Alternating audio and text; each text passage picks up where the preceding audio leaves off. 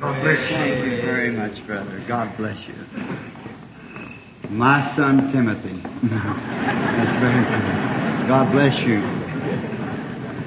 You don't know how that makes me feel to see a young man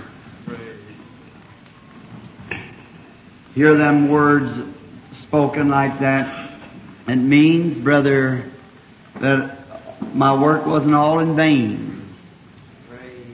I'm getting up into the years, and he's the one who's following along. And it just makes me feel so good to hear that a meeting like that, what it produced. You never know what you're doing when you're sowing seeds. There's a legend over in Norway that they have a lot of beautiful flowers in Norway. And the legend is, like John Apple here, you know, that this man loved flowers so well, he carried his pockets full of seeds, and he went around just sowing seeds everywhere he'd see place. He sowed seeds of flowers, and that's the reason there's so many flowers, because someone sowed seeds. That's it.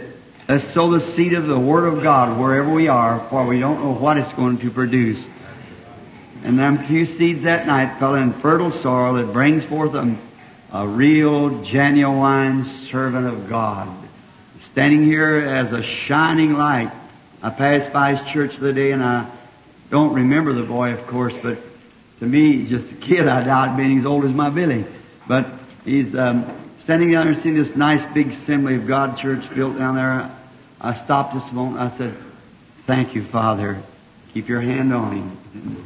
And partings leave behind us footprints on the sands of time.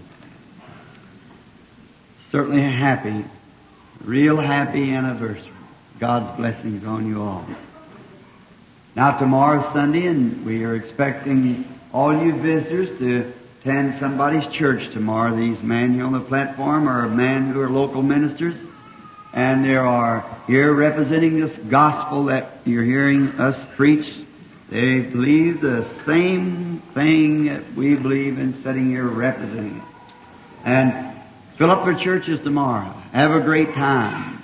And then tomorrow afternoon we're giving the afternoon service instead of having evening service, because it just pulls the people away from their own post of duty, and we can have it in the afternoon. We ought to worship all day Sunday. That's what they set aside for that. So now go to Sunday school in the morning somewhere and stay for church. And it's always a sin to send your children to Sunday school. You know that. Everyone knows that. A sin to send your children to Sunday school. Take them. So then you're doing right. But doing wrong by just sending them. And then tomorrow afternoon at 2:30, be here on time if you can, and we're going to anticipate another healing service for tomorrow afternoon. I pray the Lord will give us exceedingly abundantly tomorrow afternoon. It's been such a real service. If that cook or chef that cooked that breakfast this morning over here in the, I don't know what we call the place, on the grounds here, say that was really good. Frankly, that's the first good solid meal I've eaten this week, and that cookies or the bread, ever what it was, sweet bread, that was good. I really like that. I like to have that recipe. And Sister Wood, you take it home to Meady and see if she could try to cook it. That's good Methodist cooking. That's it's really good. We appreciate it. And if the dean would happen to be present, we're sorry that we stayed overtime not knowing it. Of course, I understand, Brother Sir, that maybe your services, you all have your services just so much time allotted, and you're automatically used to that. But I tell you, brother, these Pentecostal people, it really has a gastronomical jubilee when they get around. And they just stay all day. You just have to run them out. That's all there is to it. Just get them off your hands. So but we tried to dismiss Billy motion 15 minutes. And I think we had it cleared before 15 minutes for you. And we're sorry that we interrupted there because we didn't know it. And we certainly thank you from the depths of our heart for letting us have that breakfast. And you fine ladies that served and whatever more. Thank you very kindly. God's rich blessings be with you. Now, I was thinking of, can't get it off my mind, that this Brother Hill's conversion. Brother Banks Woods, one of my associates, is sitting here tonight somewhere. I suppose he didn't go home today, but he was in the meeting this morning. That's where his boy, right, the meeting just before that, was healed. Every time he mentioned a meeting, something outstanding. Now, I don't want to get away from a text here, but I just like to tell a little instance that happened that really cut the warts off of me at that meeting. The same one you was converted in. I tell you how easy it is to just walk away from the kingdom of God if you don't. My old mammy used to tell me, she said, honey, you always think twice and then speak once. That's very, very good philosophy. It really is. I was staying, as you know, the meeting was great, and we were staying out in the country. There's a lot of tinsel on the meeting then. It's quieting down quite a bit since then because, Oral Roberts and many others come on the field, so it's the revival in America is just about finished. You know that. We're just gleaning now. We're just about all over now. And I think that's the reason I'm warning with all my heart, judgment will follow this sure as the world. It's never been any time yet in history but what judgment followed, and judgment will follow this. And the healing revival is just about finished in America now. And my heart yearns for the overseas, which perhaps in a few months I may make my stay the rest of my life in the foreign fields. Now, so in this meeting, I had to stay out in the country. Now, I was at a little motel, brother may know if he's in that part of the country, and there was a little, I believe it was a Mennonite restaurant across the road, and now the Mennonite people are really fine people. I passed the day and seen a Mennonite hospital here in the city. If I'd break my arm and have to go to the hospital, I hope they take me over to the Mennonite hospital, because I like those people. They're really nice. And they give you always, I believe it's, Gene, how many ounces in a pound? 16, isn't it? They give you 17. See? And they're really nice people. And I was at the restaurant, and the little ladies dressed so nice, clean, and their kitchens were clean, and they were neatly nice ladies, just every bit of a real Christian lady. And I really enjoyed eating there. Their food was fine, and so I would go over there and eat. Well, on Sunday, I had eaten for maybe 2 days, getting ready for the great afternoon service, perhaps, when this lad was converted or brought to Christ. And so Mr. Baxter was speaking for me, if you remember, the afternoon services in the preliminaries. And so I got hungry, and I know I'd just go to preach that afternoon. I wasn't going to have no healing service, so I thought, well, it wouldn't hurt me to eat a sandwich. I said, I preach so hard usually. I said, and so long, it'll all be digested before night comes for the healing service. So I said, I went over in the little Mennonite place that closed up, and they'd gone to church, and the place was closed. So I walked across the road to just an ordinary little American stop where they had sandwiches and cold drinks. I hate to say this. It just hurts me because it's our own nation. But to see it so degrading. When I walked in the place, the first thing was a policeman standing with his arm around a woman in the wrong place playing a slot machine. Now, gambling's illegal in Ohio. Many of you Ohio people know that. And then a policeman, which is supposed to be upholding the law, stand there breaking the law, and a man my age, perhaps had children at home and a wife, stand there with an arm around a woman. I looked and I thought, oh my. I heard somebody laughing. I looked back towards the back, and a bunch of these here boys, what did you call them, beatniks or what? That there flat-looking hair cut on the top and a duck sitting on the back of their neck or something. Overall jackets on or pants pulled way down like this. And boys, be a man. You got better making than that.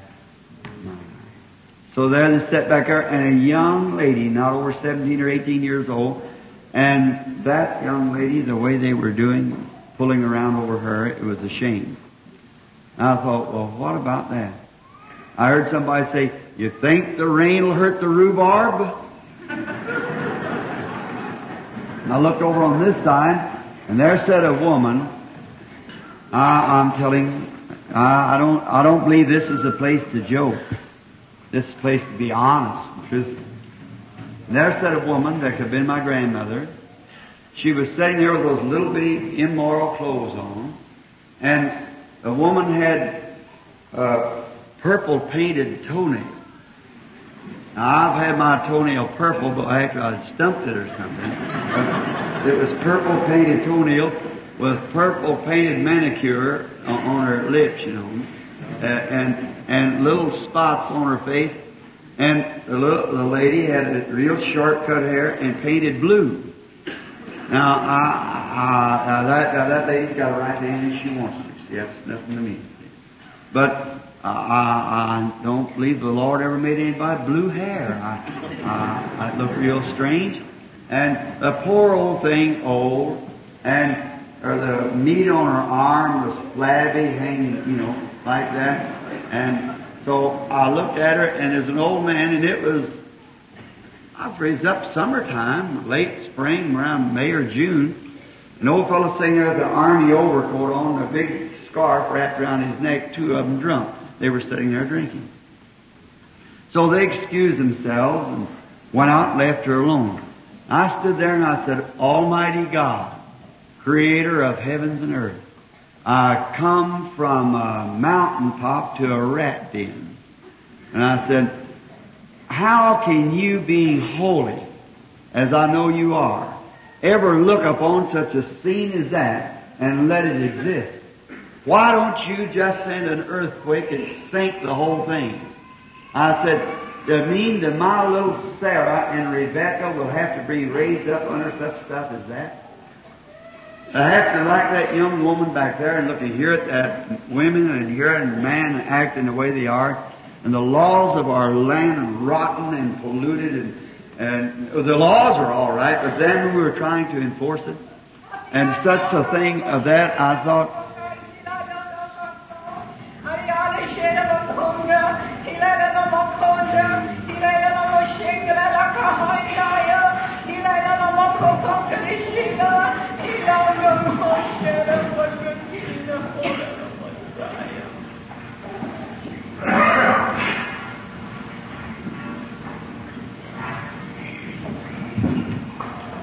Yea, what would you have but the love of God? Yea, I say unto thee tonight, my people, wake up. Yea, for I am God and will not stand. Yea, they will not stand, saith God. Shall I not, as he saith, yea, shall not my prophet bring unto thee the future? Yea, and shall I not speak unto thee and say that thou shalt surely perish if thou wilt? Yea, I say, it is thee that shall say what shall be done. Yea, and I say, it is I, God, who shall be taken. Yea, it is I, God, that shall be given unto thee. Yea, and I say, except tonight. Yea, and I say, except to he that is commander of all things. Praise the Lord. Now, I do not know that lady. I don't know who done that interpretation. I do not know this man. But now if you've got any doubt of whether it was right or not, wait till I finish my story. I wanted God to strike her dead. Strike the whole thing out. I felt a real funny feeling. I stepped back behind the door. Listen what he said. It's I, God, that was given. See? And I stepped back behind the door. Now this is for you Methodist students in the building. Listen to this, and God is my judge. I stepped behind the door. And I said something was going on. And I looked and it was a vision movie. And I seen the earth. And there was like a circle or a mist of red around the earth turning. And I looked like if my eyes focused upon myself on the earth, doing sinful things that I should not do. And every time I started to do something wrong, I noticed it would go up before God. And if it wasn't for that misting blood, I would have died. But the blood of Jesus acted like a bumper on a car. And every time my sin would hit God, before God's throne, it looked like it would strike Jesus before it struck the throne, and he'd shake his head. The tears would roll down his cheeks, and he'd say, Father, forgive him. He doesn't know what he's doing. Then I'd do something else wrong. And then it looked like he was just acting like a bumper between me and death, because God had already pronounced my death the day I sinned. That was the day I died. And then I could not understand why that mist around the earth. And I looked up there, and then my book was open. And that's a vision, just like I see here in the building, only these are just ones that you call. That's one God gave. And I noticed that there was my name on a book, and all kinds of sins was wrote against me on that book. And I said, Lord, did my sins make you suffer like that? And he was crying, the tears was in his face, and he looked so weary, his poor drooped down eyes, and I'd see my sins had caused him to suffer. And I said, Lord Jesus, I'm sorry. I'm sorry that my sins caused you to have to suffer for me. Will you forgive me? I promise that I'll be good and I'll do everything I can if you'll just forgive me. And he touched his side with his hand. And he wrote across that book, pardon. Pushed it over his back in the sea of forgetfulness to remember it no more against me. And I fell on my knees and I said, Oh Lord, I can never live long enough to express to you my gratefulness for you forgiving my sins. You said, now I freely forgive you of everything you've done. And you want to destroy her. That taught me a lesson. When the vision left me, and I watched that interpretation, God was given for us. See it? Perfectly with the words that, before I said it, and there's people sitting in here from my church and things that's heard me tell that story before and know that that's true. That's exactly. See? Show how perfect that Spirit of God speaking there in unknown tongues and interpreting. Neither one of them knowing me or knowing it.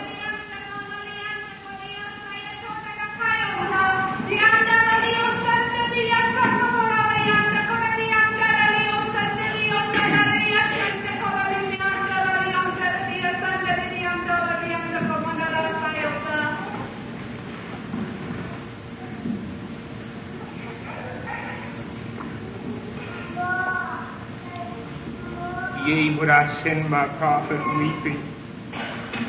Yea, would I send him seeking, lest it was for thee?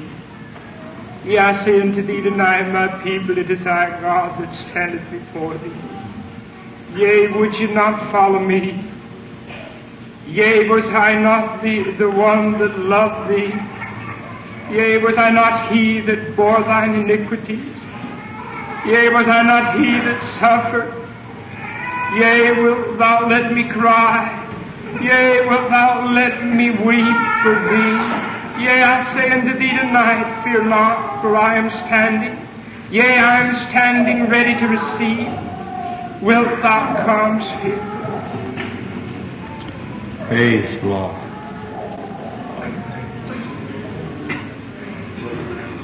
Listen to that just a minute.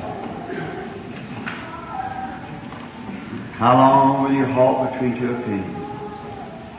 You know what I did? I watched the story as it goes on. I walked out to the woman standing out there. I said, Father, forgive me.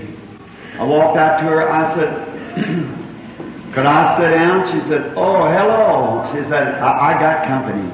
I said, lady, I didn't mean it in that way. I said, I would just like to sit here just a moment until your friends return. I see she was drinking. And she said, very well. And I told her the story that was told me by the vision. She said, I know who you are. She said, you're that Mr. Branham that's down here in that armory building. I said, yes, ma'am, I am. She said, I passed by your meeting the other night. I couldn't get in. She said, Mr. Branham, I'm beyond hopes. She said, my father was a Methodist preacher. I've got 2 daughters that's Methodist Sunday school teachers. I said, what happened? She told me the story. She said, there's not a hope for me. I said, lady, if there isn't a hope for you, then why did God show me that vision? And there with my hand in hers, I led her right out in the middle of the floor, knelt down there and had a prayer meeting and led her back to God. There might be somebody here tonight in that condition. Grace of God, it's shed abroad in our hearts by the Holy Ghost. See? I remember that meeting well, son. It reminds me of this, no matter what the person's done, love them. And that's what wins them. Tomorrow afternoon now, don't forget the services. The Lord willing, we want to pray for the sick. And I want to make this statement before I take my text. That last evening, when the anointing of the Holy Spirit, which I was not by no means intending to have any kind of a service like that, it was completely from my mind, I was going to take my brethren and go down among those people that were sitting here in cots, stretchers, dying, wheelchairs, and so forth, and stand down there and halt. And I had told Brother Herman that when I sent my brethren down here for him to stand by me, I wanted them to, I just felt after praying and hardly eating all week long, that something would happen here that would cause the people to wake up. Only God can only work where there's faith. And I thought the hard preaching and so forth would surely bring the people to a spot, and the vindication of the presence of the Holy Spirit would be so perfect that they could not doubt. And in doing so, I sat like that, believing with all my heart that God would do something in that manner. And the first thing you know, the anointing dropped down. It started out there in that building, catching those people that were dying out there in condition. And here it come right down that line, healing those people right down to those cots and stretchers, cleaning up the outfit as it went through. The last I remember was somewhere along there, and people rising up out of their wheelchairs and cots and stretchers and being healed. That was about the last thing I remembered. It was such a glorious outpouring of the Holy Spirit. I don't know whether anyone could sit under anointing like that and then turn around and say, no, I believe that it would be kind of hard for you to ever be healed. If you couldn't receive it under that, I don't think there would be any way of ever getting in anymore, see, under such anointing as that. Now that was a marvelous time. Now to be honestly, since I left, I've been constantly in revival since December. And I've been in places where the people are packed and bigger meetings and things, but I never knowed any time that the Holy Spirit ever anointed with such unction for healing as it was right here last night. That's right. And I'm so thankful for it. And you just remember that there's people that was here last evening that you'll hear from them. They're healed and don't know it. See, they're just expecting that something might have happened to them all spontaneously. It don't have to come like that.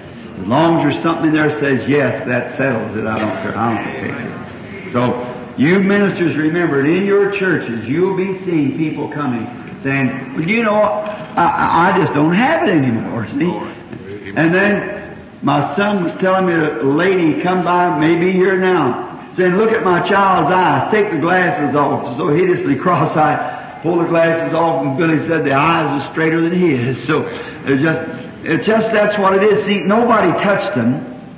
See, that's what I'm trying to get to the people, is that it's not whether we touch you or not, it's you touching Him.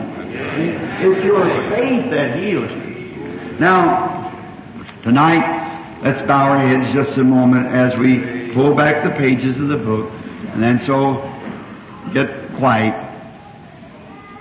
Lord Jesus, we are approaching Thy throne of mercy again and asking for divine guidance tonight, that You might direct us in our thoughts and our knowing tonight that our hearts are more than happy.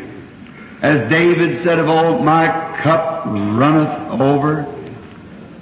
And how that we know after a meeting like that last night, it seemed like, Lord, that this entire city would be set afire. But where are they? Lord, truly, how could we but believe that you ordained them to life, or by your foreknowledge you knew who would receive you and who would not? How can a man come that when God hasn't called him or ordained him to life? So we realize, as it's been through the ages, so is it now, that poor, miserable, blinded human beings, yet many kind-hearted people, nice people, that live a good, righteous life as far as morals is concerned, and yet are totally lost and gone, without hope, without God, without mercy. In this dark, dying hour, Father, my heart bleeds and pleads. I don't know what else to do, but just keep giving my voice that at that day it'll be on magnetic tape in the glory. And I pray that you'll continue to be with us and help us. Bless the services tomorrow as my ministering brother is minister around in their churches. Oh, may there be fire from heaven on every altar. Grant it, Lord. May there be great services throughout the country and throughout the land tomorrow, and save all that is savable. Bless the services tonight in these few words, Lord, that's been read this afternoon here in the Scripture, and where I've chosen to speak a few words tonight. May it be so that many will receive faith and believe on Jesus, for we ask it in His name. Amen.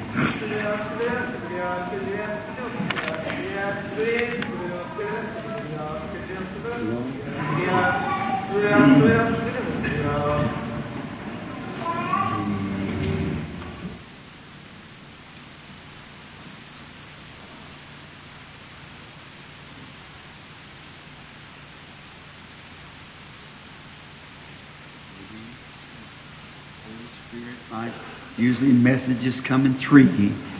There can't be over 3 messages at a time according to the Scripture. But that's the third message, and it might be the Holy Spirit trying to get it to somebody, so be real reverent, everybody.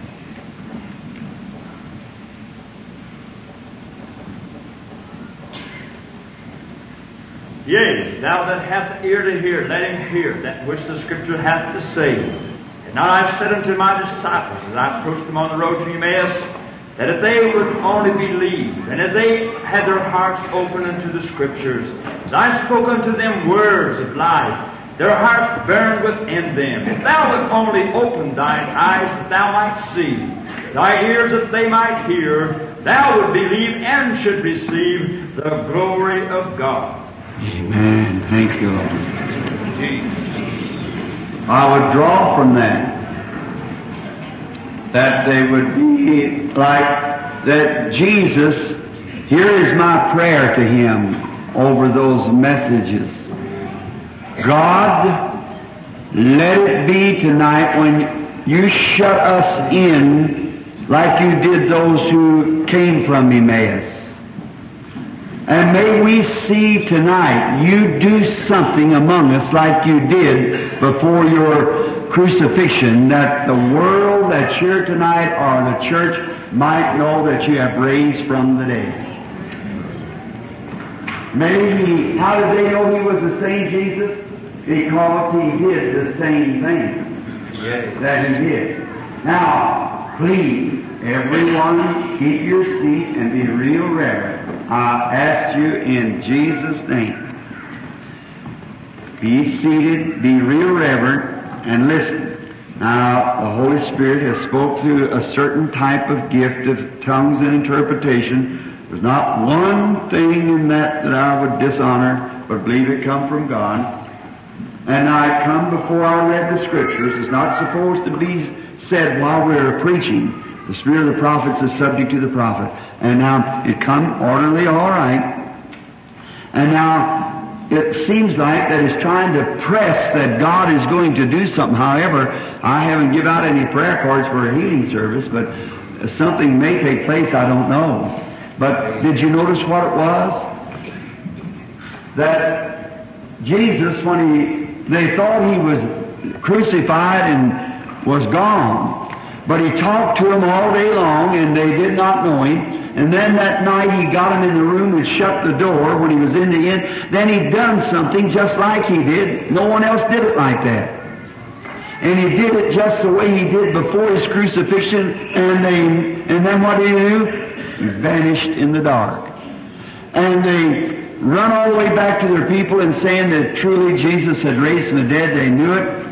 For they knew he did something just like he did before his crucifixion, was a proof that it was the same Jesus raised from the dead. May he do the same thing, and when we leave here tonight, going to our different homes, may we be able to say like those who came from Emmaus, did not our hearts burn within us?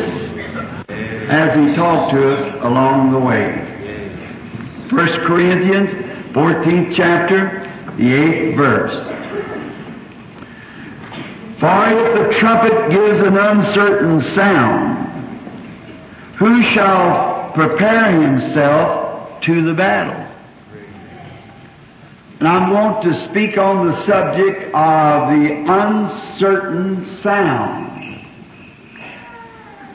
Now, Paul was speaking, isn't that strange, upon the same thing here about giving tongues and interpretations. The uncertain sound. Now, we live in a day of uncertainty. We live in the day when there's everything almost that we can put our hands on natural is uncertain. There's so much uncertainty till the nations are quaking. There's uncertainty in our national security. There is no nation safe anymore. We could either be the victims to Russia by midnight tonight, or either be in bits. It depends on what Russia wants to do about it. We're talking about our scientists. They have man that they can put 200 miles in the air in a little machine and come right over, set them right over the top of this nation, send our message down and say either surrender or we pull a lever, and that's all of it. They don't have to wait till tomorrow to do it. They can do it right now. If we're sensible, what would we do? What would the Pentagon, what would the nation do? It would surrender. It'd have to. Then what would happen? Wave after wave of Russian soldiers and climb into our country here, ravishing our women, taking their homes and kicking you out in the street and shoot you and kill your children before you and take over the nation. Then we know what's sin, how we've been, what it meant to laugh in the face of a religious service and call them a bunch of holy rollers, or remember, it's coming. There's no national security. We're Belteshazzar's feast again. They thought because they were inside those big walls, the best of the scientists, the best chariots, they could run 3 or 4 chariots abreast around that wall of Babylon and without losing a horse or a chariot, and the great big gates that was probably 40, 50 feet wide like that. There was no nation could get to them or anything else, so they just lived in sin any way they wanted to. But God can look over the top of the wall. And they had a regular big tea party one night, or a big drunken spree, what it was. Something like some of our modern television programs where after they got all good and drunk, they thought they could crack a few jokes about the bald-headed preacher or something like that. And what happened? They went and got the vessels of the Lord and drank wine in them to make fun. And that night, you remember, that was the beginning of the Gentile kingdom. I want to ask you people something that might be a little critical.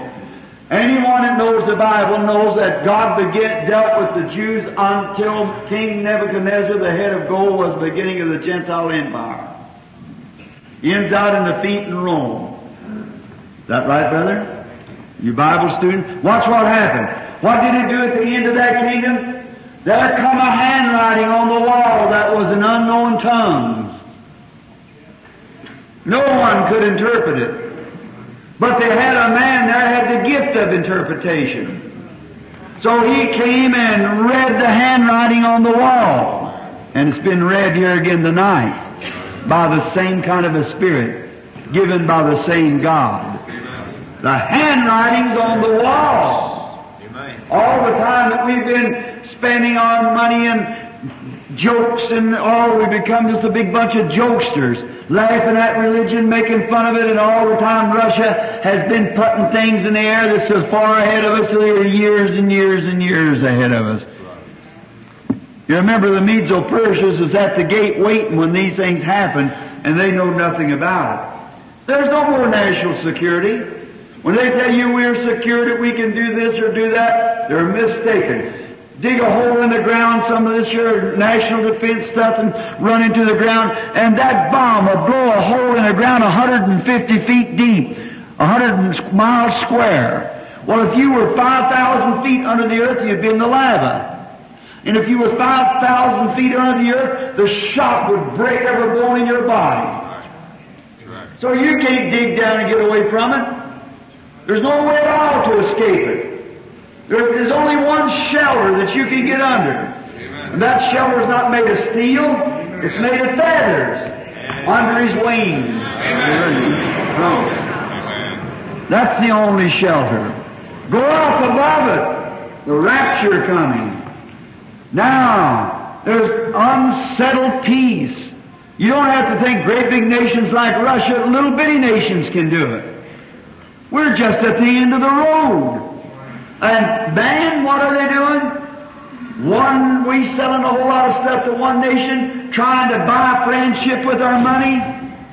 And the very Indian that we're taking the money from, we're taking the land from, we're starving to death out yonder on the prairie and taking his sheep away from him and letting him live out there with TV and everything else in a tent.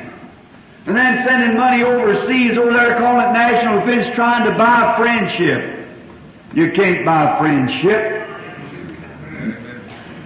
Spending millions of dollars every year for whiskey and beer, and our missionaries on the field starving to death. Oh, sure, we're gone. The nation's gone. All nations are gone. Not only this nation, I think this is a queen of nations. It's a great last civilization we have. But she's finished. It's all over. We're just ready for the coming of the Lord. Amen. That's right. The church making herself ready. By the time I get through tomorrow afternoon, if the Lord willing, you see if it isn't right. Now, with the word of the Lord, see if that isn't true. Now, remember that we cannot put confidence in any security place on the nations anymore. We go to Russia, we'll blow them. If they stay here, they'll blow us. If we go to Japan, it'll be just the same thing. She's ready to rock to pieces right now. And there's no way you can stop it. Because they have neglected to do exactly what God told them to do. And instead of preach the gospel, they have built buildings and had fine scholarships and educations. They've used their own idea to educate people to it. And this man that's on trial, this German now, smart, intelligent, intellectual giant, and take this Eichmann that throws them people to death, then turn hot water on them and kill the millions. And when I was in Germany, there in those places where they tuck them out there and give them that bubble in their vein, Hitler and send them out there, and smart, educated scientists way beyond. While we was half the war was over before we ever had a gun that could compare with their 88. How about you soldiers that faced it? You know that's right. While they're so far ahead of us in science and smart and everything like that, and would turn and do a thing like that, it's insanity. And any young people that can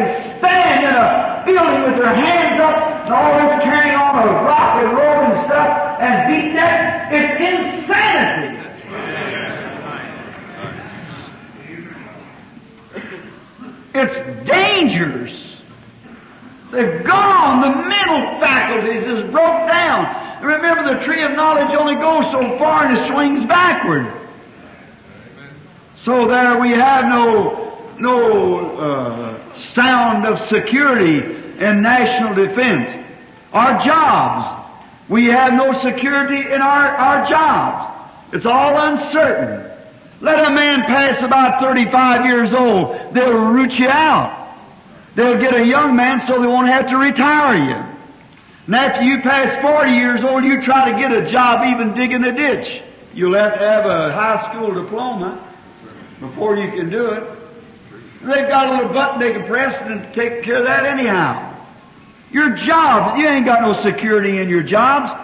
I don't know how true this is, but I've been told that there's more people out of work right now than there was during the time of President Hoover's Depression, because there's more people. What's the matter? It's just a place where there's no certainty in these things. You're not certain of your job. Somebody can take your place in the morning. Politics. Let's just talk a while tonight. This is Saturday night. Politics. Crooked. Both sides. Just so crooked as crooked can be. It proved it in this last election. When the FBI exposed it, that they had machines that every time they voted for Mr. Nixon, they vote for Kennedy at the same time, and they proved it. And what did they do about it? Nothing. Now, I'm not a Democrat nor a Republican, neither one. I'm a Christian. So one pot can't call kettle black or greasy. One's just as black as the other one, just as dirty as the other one. But what's the matter? It's because that there's no security in those things. It's played out.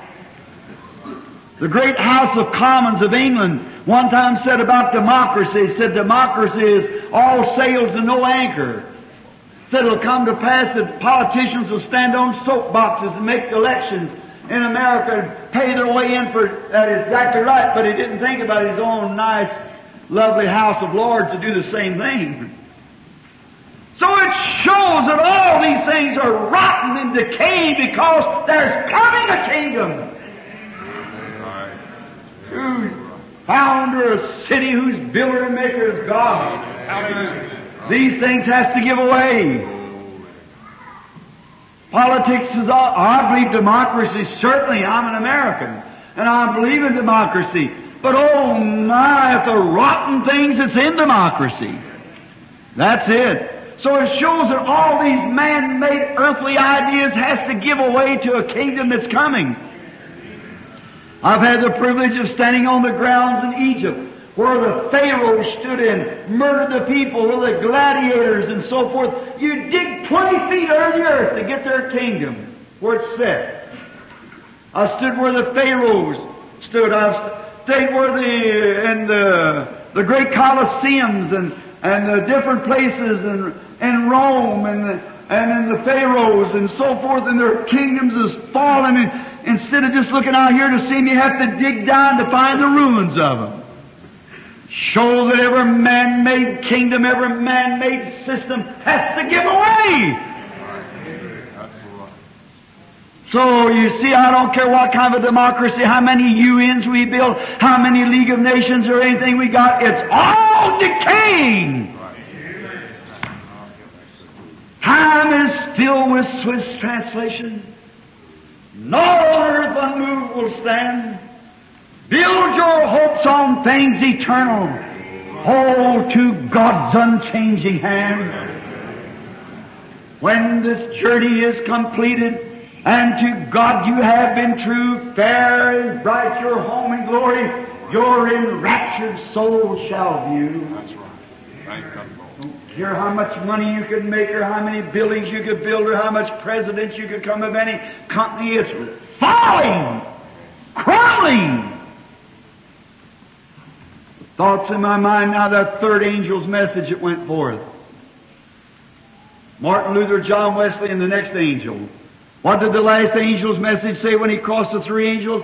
Babylon is fallen, become the habitation of every unclean spirit.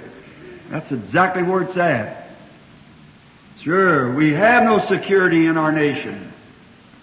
He's uncertain everywhere. Uncertain. He's uncertain in your job. Uncertainty in politics. Uncertainty in the Democrat Party. Uncertainty in the Republican Party. Uncertainty in all the parties.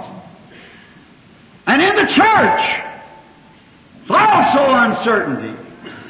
How can we have about 900 different organizations and every one of them drifting one to the other and fussing with one another? How can a poor laity know what to do? How can the people know where to stand? One say, we got it over here, and another say, we got it over here, and we got it down here. What does the people know what to do? It's uncertainty. The church gives an uncertain sound. Politics gives an uncertain sound. The nation gives an uncertain sound. Employment gives an uncertain sound. Oh, I could speak of 100 things. It's uncertain. No certainty to it. The Methodist Church says, we got it. The Baptist Church says, you're lying. We got it. The Presbyterian says, you both of you're lying. We got it. The Pentecostal says, we got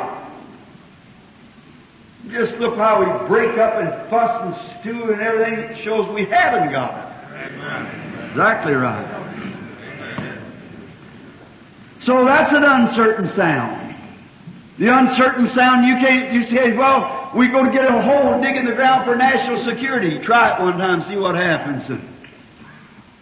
I got a job, brother, I got a promise, just let them change bosses once.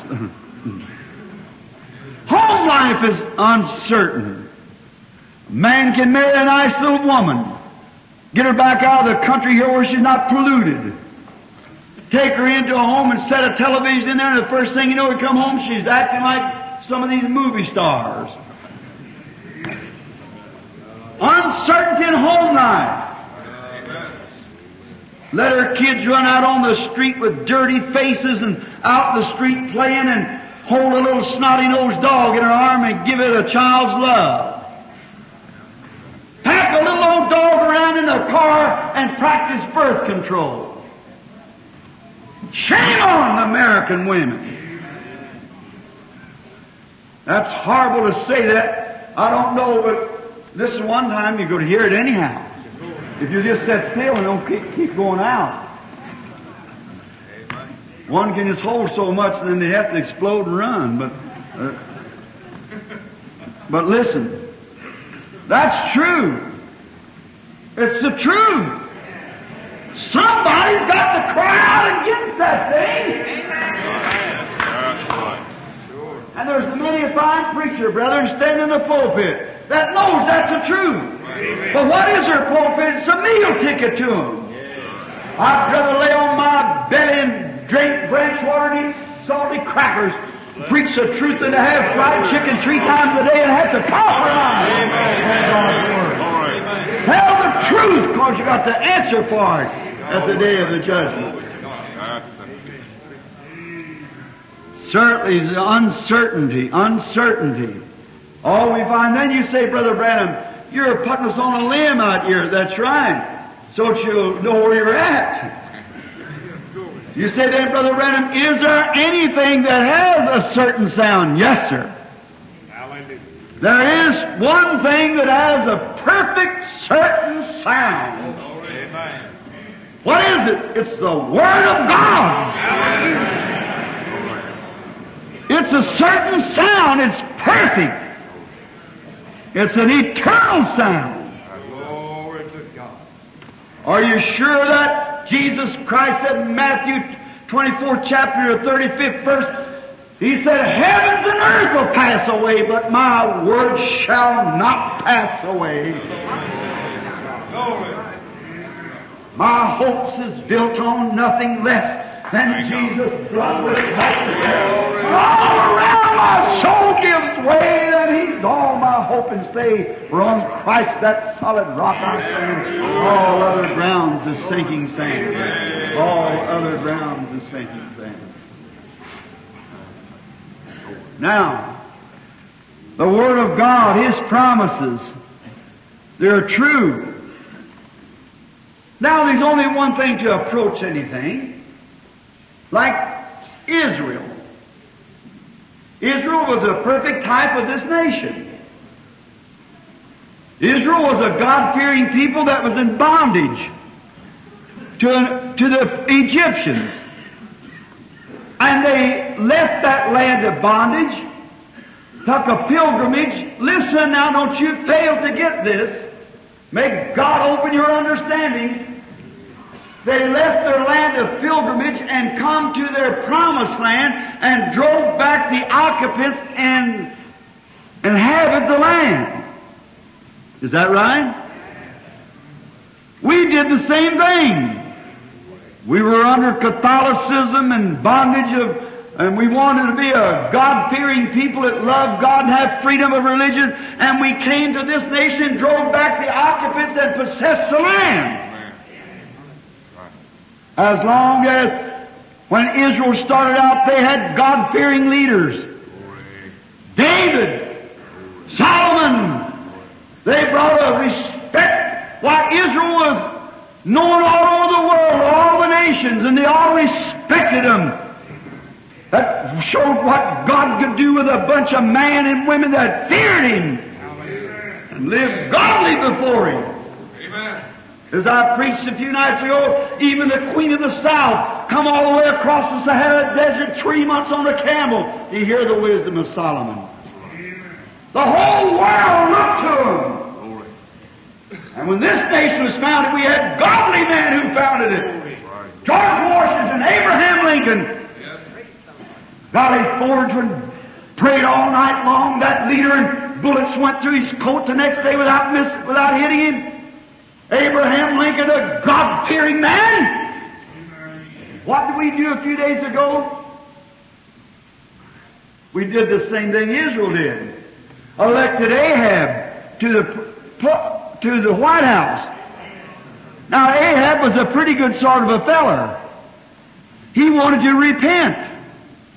But Jezebel, he was married to her and he couldn't do it. She was the neck that turned the head. And we did the same thing. Put a man up there that's married to that Jezebel system that we run from and become a free nation from. Oh, you politicians that sold your birthright of Christianity. I'll stop on that. Let's go back. God's promises, God said it would happen, Revelation 13, so there's no way of getting around it. I just want you to know where you're standing and what you did. And some of my precious colored people that voted a ticket like that, why, you brought disgrace to the blood of Abraham Lincoln and took the slave belt from your fathers. Exactly. I wouldn't have thought you would have done it. My, don't you know what you did? Why did you sell out to a few extra dollars? The God of the belly instead of the God of the heart. That's what the nations has gone to, is a few extra dollars. That's what's the matter with Ahab. Brother, they had one old prophet down there and he didn't compromise with them. He blasted them out. Every one of the organizations kicked him out. They hated him. But he sure told them what was right. And when he got through blasting that old painted up Jezebel, about them women, the way they were acting, they all hated him. But one day God said, you preached long enough, get out there in the wilderness, now I'm going to send judgment. And it did. He did. Oh, it's the hour that we're living, friends. But there's one thing sure, when we see our nation gone, we see the world gone. There's one thing that's eternally sure, and that's God's Word. What God said, God will keep His Word. Let's just take a few characters that I have written on a piece of paper here that I like to refer to, a few characters that were sure. And you can be sure, you cannot be sure of God's Word if you just read it. God's got to speak through the Word to you. Now Noah was just as sure it was going to rain as it could be. He was certain of it. There was no uncertain sound when God said, Noah, build a ark to prepare for the saving of your household. That was no uncertain sound. It seemed like to the people it was uncertain. When some wild man farmer got some silly idea in his head that he was going to build away on an ark and it never rained or dew and never fell from heaven or anything, I'd hear the critics say, Mr. Noah, tell me, well, where's the rain coming from?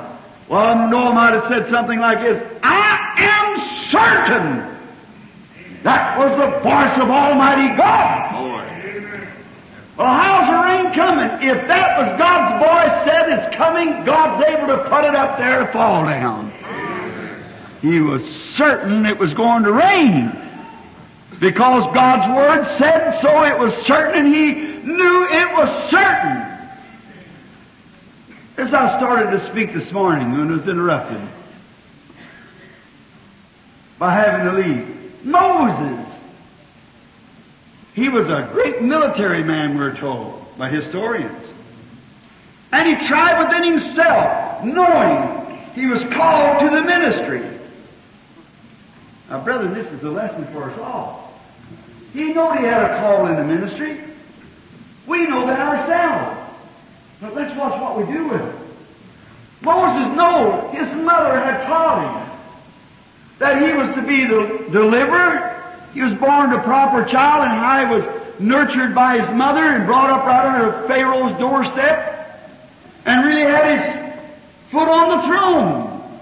He knew that he was to be God's deliverer, but he tried to do it in his own system. And we know we're ministers that God called us, but let's not try to do it by seeing how many we get in our organization. If we do, we're going to make the same mistake they made. Let's follow the Spirit. Let's go with God. Moses had maybe never heard the voice of God, but he knew by intellectual, he knew by feeling inside of him that he was the deliverer. But he tried to do it and failed, so he said, maybe I made a mistake. There might be preachers sitting out here the same way that thought you made a mistake. When you found your failure, you just never waited long enough. The Bible said, they that wait upon the Lord shall renew their strength. Mount up with wings like an eagle. Moses thought that maybe he had missed his calling. But one day when God spoke to him face to face and he heard the Word of God, the angel spoke to him, and it coincides with the Word. When he saw that the voice that spoke to him was the same thing the Word had promised, then he had faith, and he was certain that he was going down there. He was certain Israel was going to come out from under the bondage. Because God made the promise. It was a scriptural promise. And the voice spoke to Moses and said, I have heard the cries of my people, and I've remembered my covenant with Abraham, Isaac, and Jacob, and I'm sending you down to deliver them. You know, when a man really follows God's Word, sometimes he acts silly to the world. Could you imagine an old man building on an ark, standing there building an ark? It was silly to the world. And as I said, an old man now, here 80 years old, looked like if God was going to use him, he'd have used him when he was a little curly-headed boy. Or when he's just at his best in his education. Take 40 years to knock that out of him, so he could use him. Taking 40 years to take out of him what Pharaoh and his education put in him. Taking 3 years for God to take it out of Paul down in Arabia. To get him back to God, not him back to the Word. Out of all the great, as good as it was, the theology he learned by Gamaliel. And as fine as his theology was that Moses learned from Pharaoh, yet taking God 40 years to get it all out of him. One morning when God spoke to him, The next morning he become a wild man to the people. Let God speak to anybody. And in the eyes of the world they become crazy. Now I don't mean a fanatic. I mean a solid man or woman that comes to God. He takes the fanaticism out of you. Now we find out that Moses, the next morning here he was with his wife sitting on a mule and his little boy Gershom on her hip and a crooked stick in his hand. And here he was going down on the road to Egypt to take over. As I said, a one-man invasion, going down to take over. Where are you going, Moses? Going down to Egypt. What are you going to do? Take over. What are you going to do with this stick? Who said so? God did. Amen. That settles it. All right. He was just as certain of that as he could be. With that old dry stick, but this old dry stick in the hands of God means more than every machine gun that could be turned towards me. Yes. One little ignorant, illiterate boy out there. In the hands of God, with not enough education to know his ABCs, could bring more power of God out of heaven than all the doctors of theology there is in this United States. Forgetting all of his theology, he didn't have to polish up on nothing. For God. And he was certain it was God. He was certain that he was going to deliver him.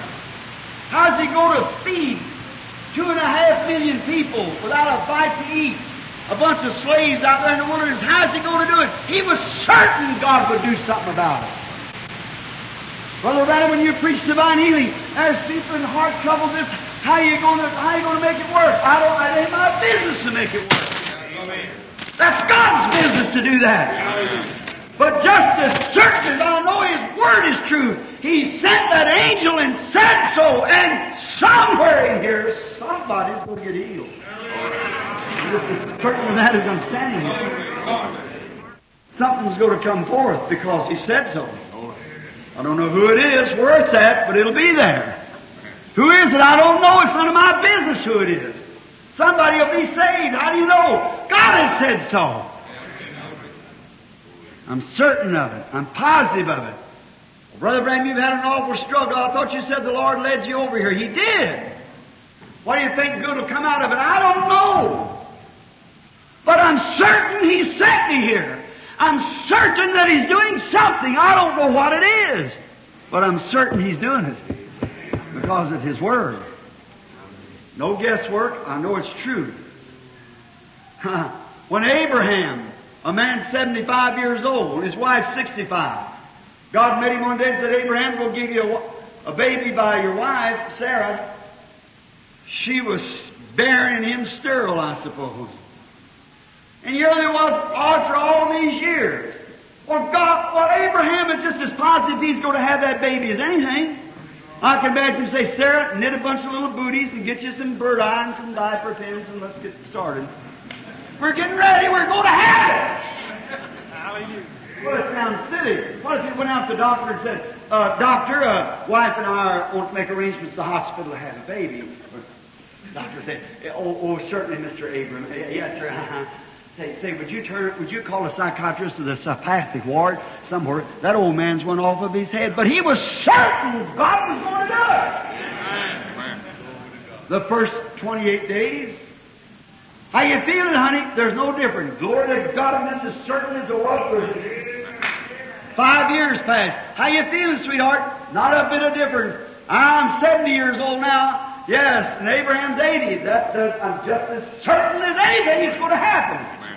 25 years passed. Now she's 90 and he's 100. How you feeling, sweetheart? No different. Glory to God, we're going to have it anyhow. God, he was certain. God keeps His word. He was fully persuaded that God was able to perform that what He had promised. Certain. You're certain when God reveals it to you. If God would reveal to that little girl sitting there, she's going to walk. But the devil could send ever a demon he's got out of hell. That was possible. That man sitting there in a wheelchair, whoever you are, It wouldn't stop him. No, there ain't nothing can stop him. God says so. That's settled. There in Finland, that little boy had been laying on the ground there dead. I've got that documented and signed. Pronounced dead, went and got the mother and father before the undertaker could take him. He was laying there, and I come down. I said, that's that little boy I seen 2 years ago in America. There stood about 500 people, the mayor of the city. I said to Miss Isaacs, interpret this. She did.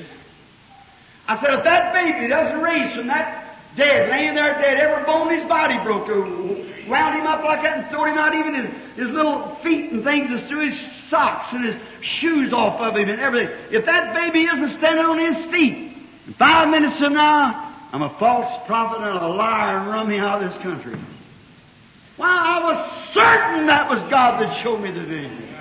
It has to be so. There's nothing can stop it. Amen.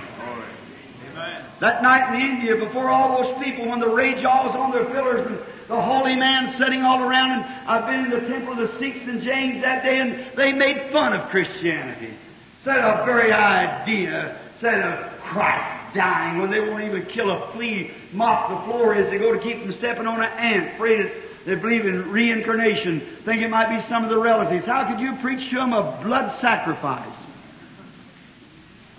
I said, let God speak as God. Some of us has got to be wrong. I picked up the Koran in one hand, the Bible in the other, and I said, something's wrong somewhere. Let the God that's real God speak. Hallelujah. About that time they brought a blind man up there. I said, I cannot heal the man. Of course not. I said, his name is spelled R-A-J-A-P-H-E-W, like that. That's right. I said, he's a beggar. His wife's a little thin woman. He's got 2 boys. One of them's 6 and the other's 8. Correct.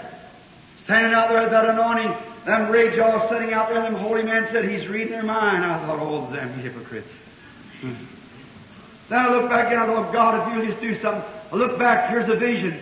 There he stood looking around in the vision. Oh, brother. Now something happened. I said, I challenge every Mohammedan priest in here, every priest of Buddha, you Sikhs and Jains that made fun of Christianity, come here and give him his sight. Surely the God that created him, he said, I'll serve the God that gives me my sight. I said, oh, of course, you say he's wrong. He's a sun worshiper. Sure, he's worshiping the creation instead of the Creator. I said, what would you Jains do?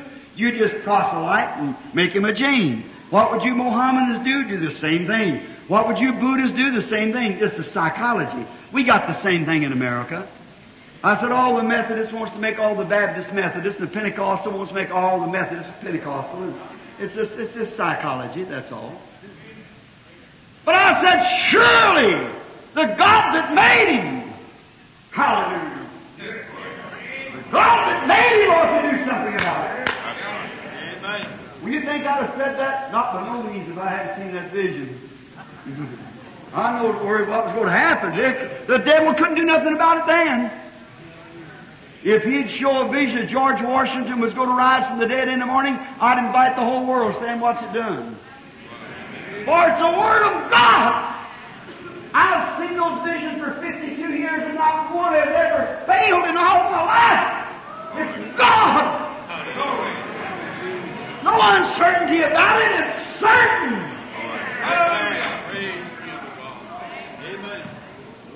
I said, now you Mohammedans to say you're the predominant religion, come give him his sight and I'll be your disciple. You Buddhists, you come give him his sight and I'll be your disciple. You holy man, come give him his sight. Tens of thousands times thousands laying in them big fields like that. There sits the mayor of the city. Got his name and address. You want to write to him and ask him. There he said, I said, why don't I said, you're awful still, Crown. What's the matter with you? You were telling me today how little Christianity was, how great your religion was. I said, look at you people out there. Look at your priests. What's the matter with them? They call me a fanatic. An American soapbox salesman. Selling religion like I was on a soapbox because I shook my arms when the Holy Spirit was on me. I said, let them come forth then and give this man his sight. Hallelujah. watching that vision. I said, why don't you come? Because you can't. And neither can I. But the God of heaven who raised up His Son, Christ Jesus, that gave the vision to me just now that I saw, that man was standing here with his sight. I saw him in a vision. If He doesn't give him his sight, then I'm a false prophet and run me out of India. If He does give his sight, how many of you Mohammedans, Buddhists, and all of you will receive Christ as your Savior? Just black hands as far as you can see. So bring him here. Put my arms on him. I said, Lord Jesus, no more to said that. He could holler something like that. He could see as good as I could. Run, grab the mayor of the city, running up and down like that. What was it? It's the same God. God's Word is just as real tonight as it ever was. He's even testified to the President. This coming October, they got an amphitheater that can put 1 million people in it in New Delhi, where they're having their convention, wanting to come up. Certainly, He's still God, but you just can't sit because you think it in your mind. You've got to know it. You've got to know the Word's got to come to you. You've got to know that it's truth. Old Elijah that day, when he took all those sacrifices and said, let's prove who's God. Said, see if he was certain about it. He said, you go ahead first. Said, there's a whole bunch of you. There's 400 of you priests here. Said, you make the sacrifice and let the God that answers by fire, let Him be God. And they were sincere. They wasn't hypocrites. Said they cut the sacrifice and they climbed up on the altar. Elijah walked around and said, maybe he's pursuing. He might be taking a nap. What was the matter? He was certain. He saw a vision. He said so. And when he took and poured all the water on the altar, he said, Lord God of Abraham, Isaac, and of Israel. His prince's name, not his deceiver's name. Abraham, Isaac, and of Israel. Let it be known this day that you're God and I'm your prophet. And I've done all of this at your command. Amen. Hallelujah. When you meet God's conditions, call for the fire. Let the Pentecostal church forget their organization's denominational difference. Let these people throw themselves into tears around the altar, and let these people come with one accord in one place and begin to cry out to God and get things right. There'll be another Pentecost take place, and the powers of God will work the nation. You've got to do it at His command. You can't do it as long as you say, well, I know I'm supposed to believe this, but really the Bible says this, but you don't whip to start with. Right? Oh, I know our church says the days of miracles are the fact, but really I believe it or not. See, you're whipped. You'll never get nowhere like that. That's an uncertain sound. You don't know what to do. Be certain. Whose word's certain? God's. If your church says the days of miracles are past, the Bible said He's the same yesterday and forever. Let every man's word be a lie, mine be true, said God. That sounds uncertain. Shake hands with the preacher, give him the right hand of fellowship, and come and make a confession. The devil did the same thing. He believed that Jesus Christ was the Son of God. He absolutely did it. Cain built an altar and worshipped just as much as any other religious person did. Made a sacrifice and done a great, put his money on the altar, his goods, and laid down sincerely and threw his hands up to God and worshiped. God blankly refused him. It's right! You've got to be certain, brother. You've got to know it's God speaking. He did that on His own ideas. Abel done it by divine revelation of God. Listen to the Word of God. But when everything got right, David, he was certain. Walked up there one day and that big old Goliath standing out there saying, "There's the miracles is past. It's all gone." Look, some of you home when the devil thinks he's got the edge on you, brother, he can blow and pop. Yes, he can. Stand out there and said, "I'll tell you, let some of you men over there, some of you theologians come over and attack me." See, I'll tell you what I'll do, you know. But one day he said it at the wrong time. There happened to be a little ruddy fella, naughty, little video guy. Little sheepskin coat on wrapped up there, maybe weighed about 110 pounds, hair hanging down his eyes, Said, who is this over there defying the armies of the Word of the living God? Who is that over there saying that? Oh, that's Goliath. He said, are you going to stand and let that uncircumcised denomination say that the days of miracles is past when our God said He's the same yesterday, today, and forever? Boy, it hit the wrong guy. Yes, sir. They might compromise, but he said, I don't. They pulled him up before the bishop, Saul. He said, now, I'll tell you what you have to do, son. Before you get into the ministry, you'll have to take 4 years of college training. You'll have to get a PhD and an LLD. And he said, after getting all this on you, and they put it on that poor little fellow's bully, he couldn't hold it up. That's just about the way we go with it. He said, take the stuff off of me. Saul found out right quick that his ecclesiastical vest didn't fit a man of God. His man-made dogmas, he wasn't bound down to it. No, sir. He said, let me go with what I got confidence in. He said, wait a minute, Saul, I want to talk to you.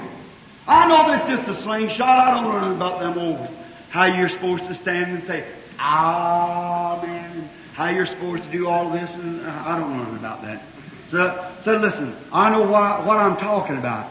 Said, one day I was herding my father's sheep. Amen. And said, a bear come in and got one, and I went after him this slingshot and I brought him back. He said, then a lion come in and got one and took it out, a lamb. Said, I took this slingshot and went out and knocked him down. When he rose up, I killed him. I brought the sheep back. That is the God who delivered that lion into my hands and that bear into my hands. How much more will He deliver that uncircumcised Philistine into my hands? Amen. He was certain He knew what He was talking about. Listen, it's true. I say my his and hank and tote and fetch and carry, and maybe a many man here in your pastor might not have any PHLLQURST, all kinds of stuff on his name. But we know what we're talking about. Right. We may be called holy rollers and insane and all excited and everything, but we know what we're talking about. Amen. Let me tell you. The devil, I don't care how much they preach against divine healing, how much they say the days of miracles is past, I'm herding my father's sheep. Amen. A cancer took one and run off. I ain't got no PhD, but I got a FAITH, so come after me. I'll bring that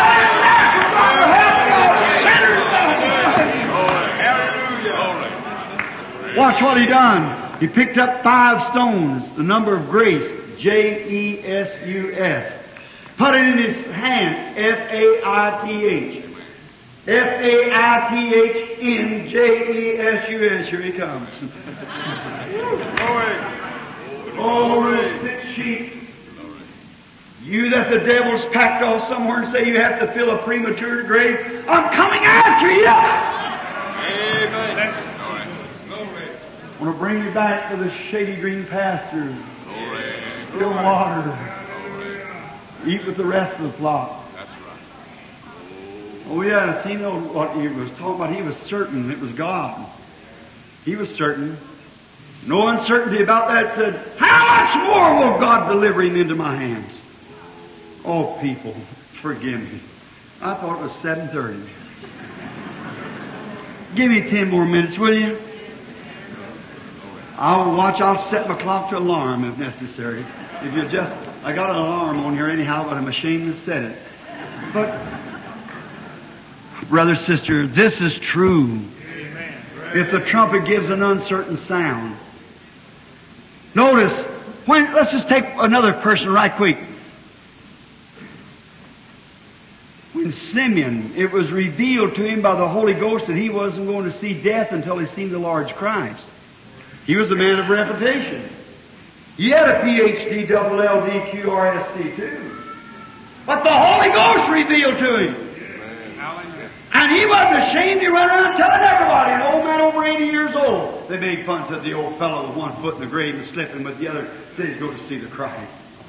But he was certain He had a right for his testimony, so for the Holy Ghost revealed it to him. Amen. He stood there and he saw him too. When Jesus was on earth, Jesus was certain of the Father's Word. He said, you destroy this temple and I'll raise it up again in 3 days. Not I'll try to, maybe it will, perhaps it'll work. He was certain. Why? David said so, I'll not suffer my Holy One to see corruption, neither will I leave his soul in hell. He knew corruption set in 3 days, somewhere within that 3 days he'd rise again. He believed the Father's Word. That's right. Destroy this temple and I'll raise it up again in 3 days. I will, not I'll try to. When Martha come to him and said, our brother Lazarus, Lord, if you'd have been here, he would not have died. But even now, whatever you ask God, God will do it. He said, I'm the resurrection and life, saith God. He that believeth in me, though he were dead, yet shall he live. Whosoever liveth and believeth in me shall never die. Believest thou this? He said, yea, Lord. I think so, Lord. I'm pretty sure that they tell me that you're just a Beelzebub. They tell me you read people's minds. That wouldn't have happened. Yeah, Lord! I believe!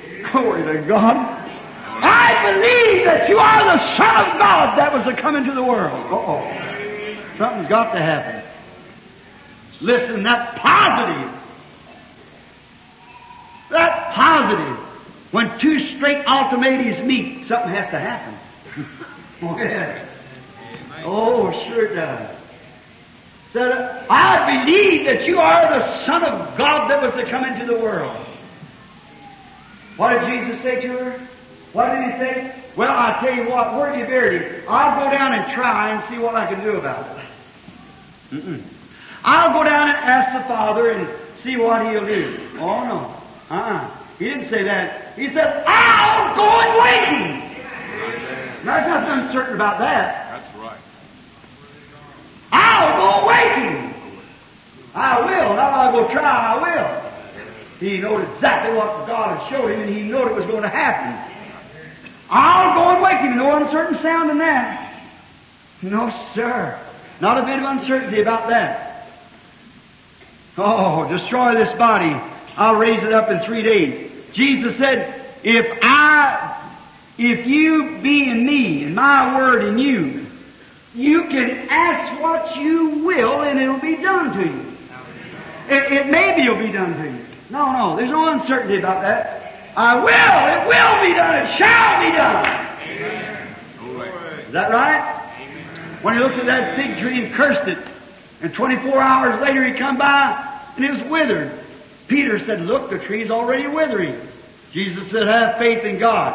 For verily, verily, I say unto you, if you, not me, but you, hey, man, brother, if you say to this mountain, not if I say, but if you say to this mountain, be moved and plucked up and cast into the sea, and won't doubt, but believe that what you have said shall come to pass, you shall have what you said. Amen. Not maybe you will. Not maybe you will. But you will. Sinner man. Painting this dark picture you at the first of my sermon about the hour we're standing. Let me quote you a word. Think of it. St. John 5:24. 5. Handful, 2 dozen of eggs. Read it when you go home. He that heareth my word and believeth on him that sent me. If your nation's breaking, if your homes are breaking, if your nerves are breaking, if your health's are breaking, if your hopes is breaking, everything breaking. But Jesus Christ said this, he that heareth my words and believeth on him that sent me has everlasting life, and shall not come to the judgment, but has passed from death unto life. Hallelujah! Not he may, he shall, he has. He may in the future, but he has now.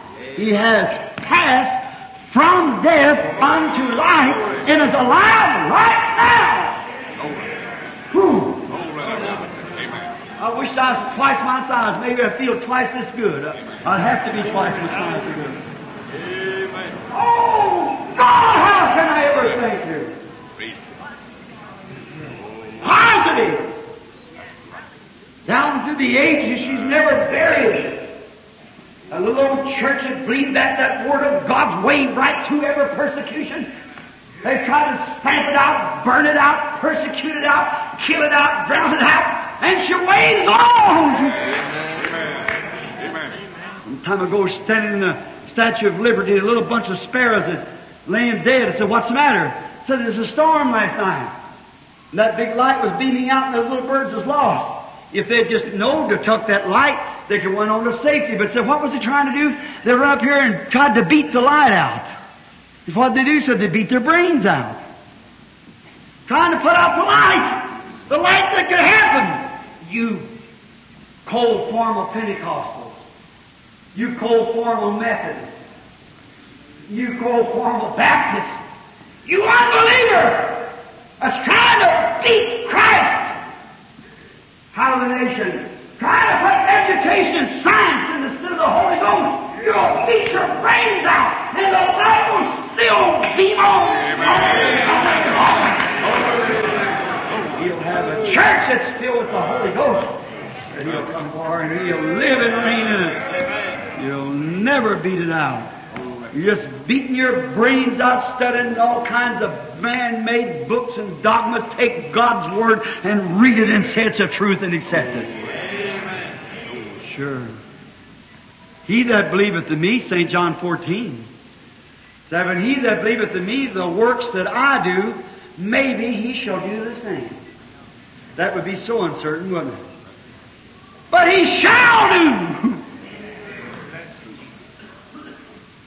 He shall do the same works that I do. And more than this, because I go to my Father. Nothing uncertain about it. It's positive. You say, "But Brother Branham, I've joined all the churches." On the day of Pentecost, as I said last night about Dr. Simon Peter, Peter said, "Repent, every one of you. Be baptized in the name of Jesus Christ for the remission of sins, and you shall receive the gift of the Holy Ghost." Not you, maybe you will. Perhaps you will. But you shall receive the gift of the Holy Ghost. For the promises unto this generation, and that's all. Oh no. Until you and to your children, and to them that's far off, even as many as the Lord our God shall call. Amen. Not maybe, but as many as the Lord God calls, you shall receive the Holy Ghost.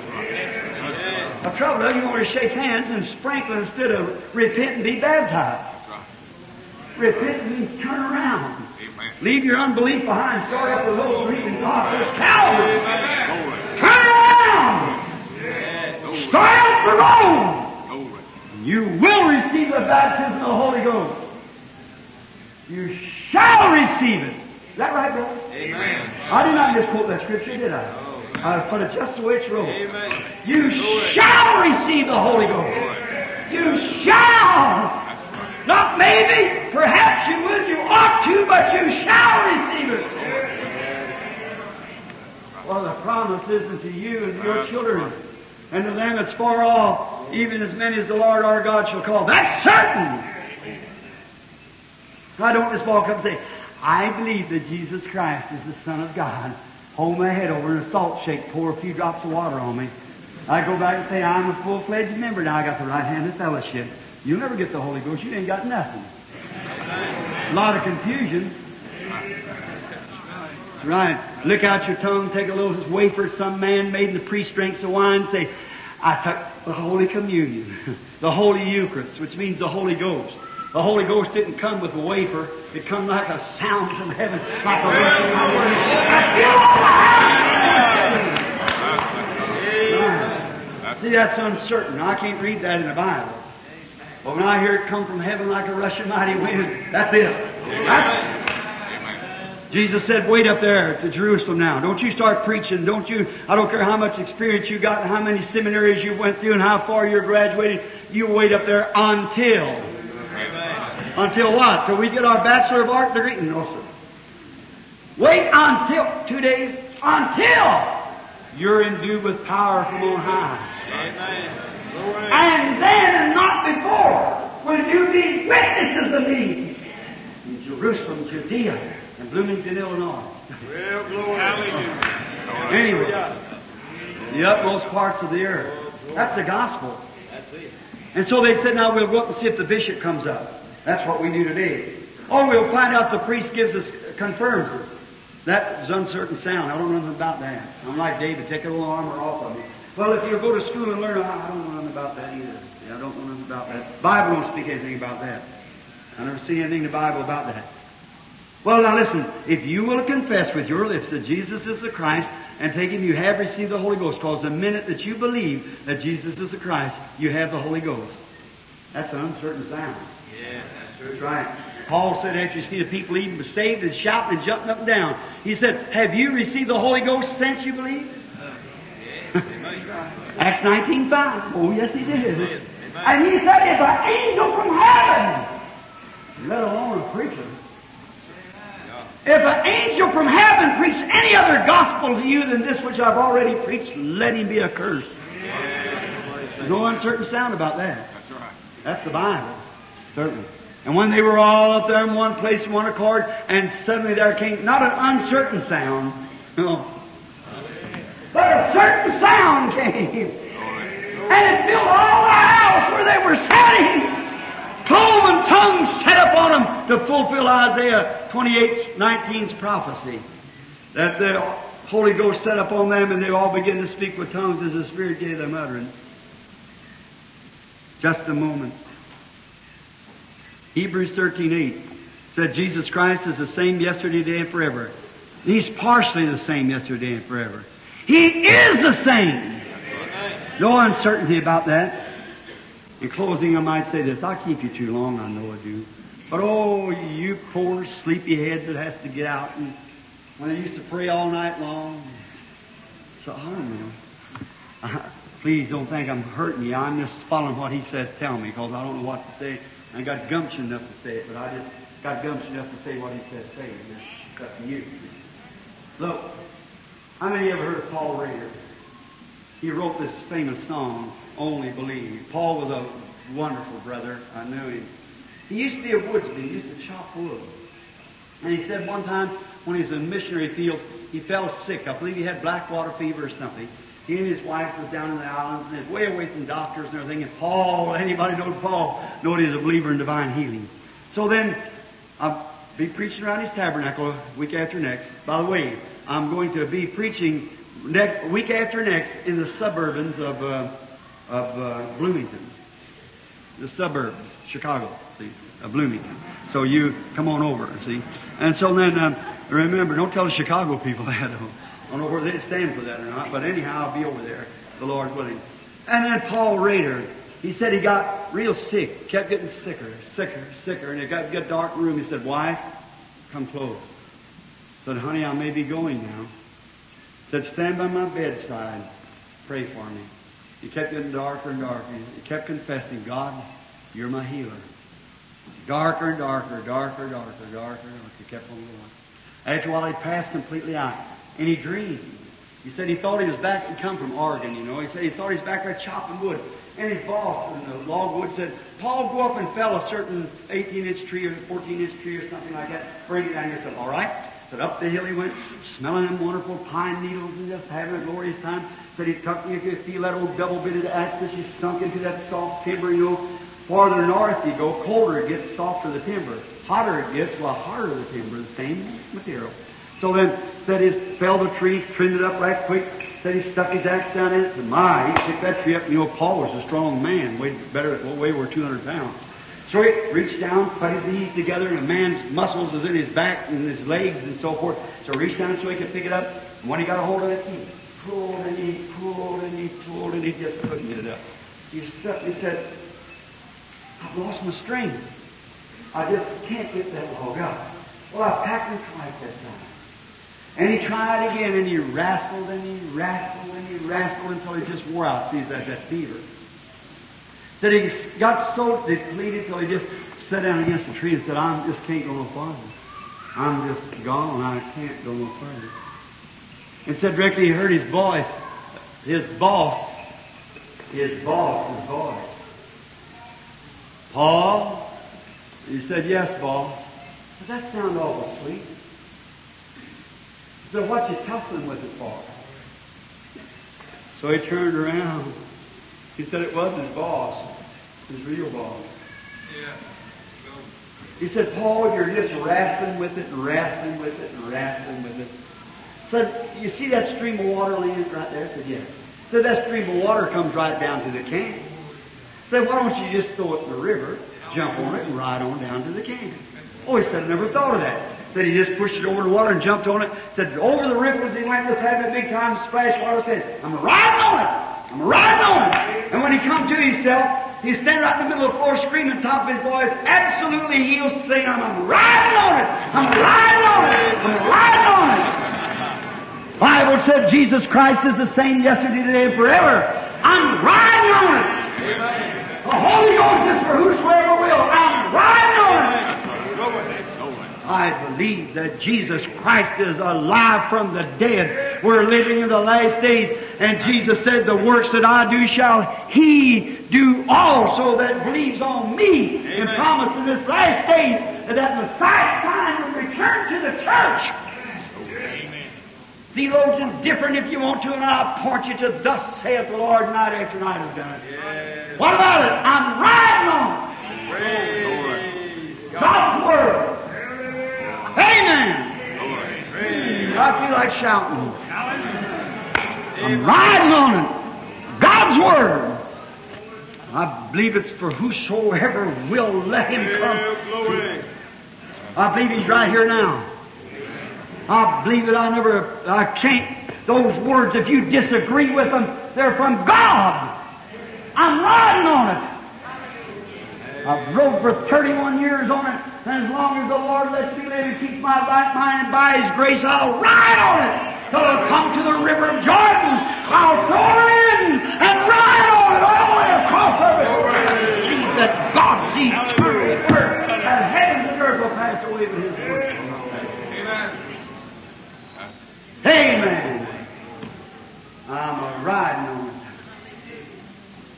Praise God. I believe that's the Holy Ghost that's in here now. I believe that's the Jesus Christ.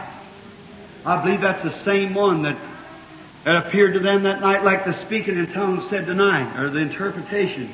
When they were shut in, He showed Himself alive. Billy, he get out of a prayer cards, I believe, one time this week. I believe he said it. I doubt whether there's any here or not. They don't even have to be. We don't need no prayer cards. A prayer card's just a number to get you on the platform. You don't have to get on the platform to find Christ. He's where you will be. Right out there where you are now. I challenge you to take God's Word and ride on it. Believe it? How many doesn't have prayer cards? Raise up your hands. You're sick. Well, I guess it's general everywhere. Heavenly Father, oh, my rude way, Lord, I didn't get a chance to speak to like ministers speak in this last days gone. I don't know why You didn't let me have it, but I wished I could make what I have in my heart, just speak it in such a way that they'd understand it. Please, Lord, let me, by the mercies of God in my heart, prove to them that the thing that I'm trying to tell them is the truth. Anyhow, Father, I pray that You'll do it once more. I ask You to do it, Lord, that the people might know that if You said so, it's the truth, God. It's got to be the truth. And it's no uncertain sound. If You raised up again, You said that Your church would see You, You'd be with them, and the church would do the same thing You did, and You'd be with them always, even to the end of the world. God, I'm standing on that. You proved it. You said You was, and I know You're here tonight.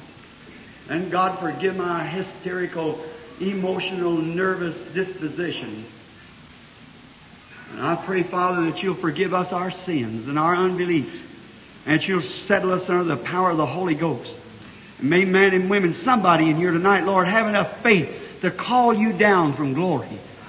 And may their sickness and things be in such a way, whether it's great or whether it's not.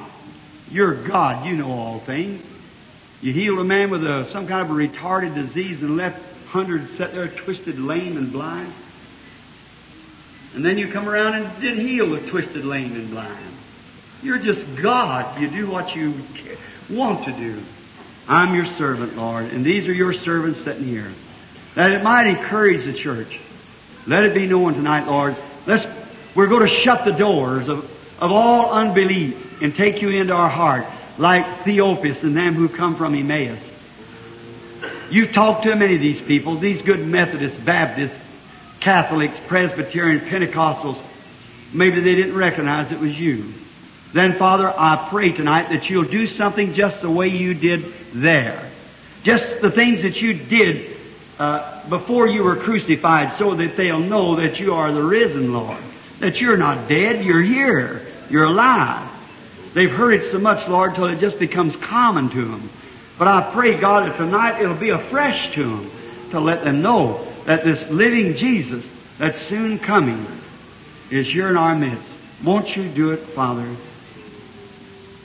I ask it for God's glory and for the edifying of thy church. In Jesus' name, amen. Look on me as His servant. Believe with all your heart, you sick people.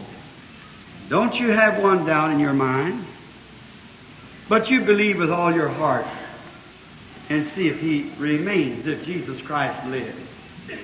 I solemnly hold my hands before God as the only people that I know that I could identify in this building, and I wouldn't say to them, is my friend here, Brother Gene Gore and Brother Skaggs from Chicago. Worked for the Winchester Company, has a sporting place, personal friend of mine. I'm not sure these two little women or three sitting out on there are friends of mine from Chicago. These two little girls sitting here, a little red head, a little black head up. I'm not sure that's Brother Welch Evans' daughters. Is that right?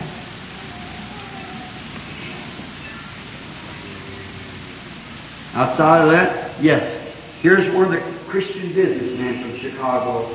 I can't think your name. Your son is the secretary. Right here. I can't call your name. Yes, you're two together. I didn't notice you said it. Preaching this anointing. Now, it's here. I feel it. Praise. I know it just blinds you almost, you see, so you're not yourself.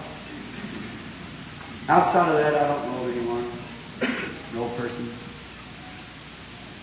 You have faith in God. You believe. Say, Lord Jesus, I know the Bible says that you are a high priest that can be touched by the feeling of our infirmity. And I know that you're still that high priest. Do you? Say amen. Amen. Then if He's the same yesterday, today, and forever, do you believe that? Amen. Are you willing to ride your soul on that from here to eternity? That He's the same yesterday, today, and forever?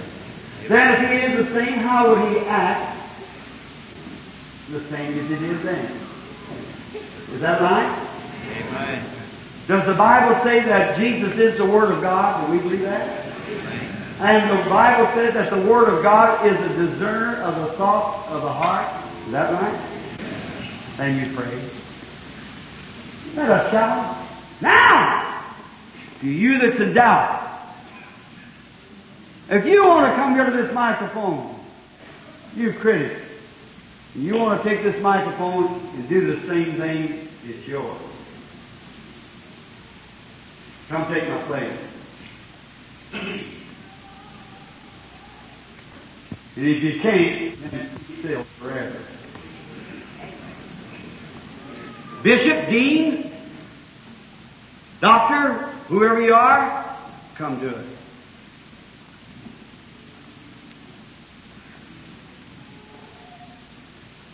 Then believe on Jesus Christ. Pray, you Christians.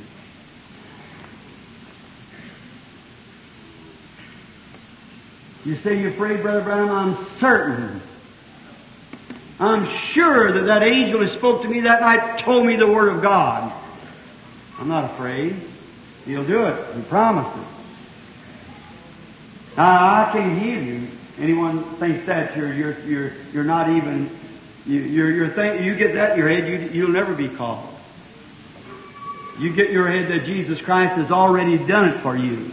Amen. Then have faith.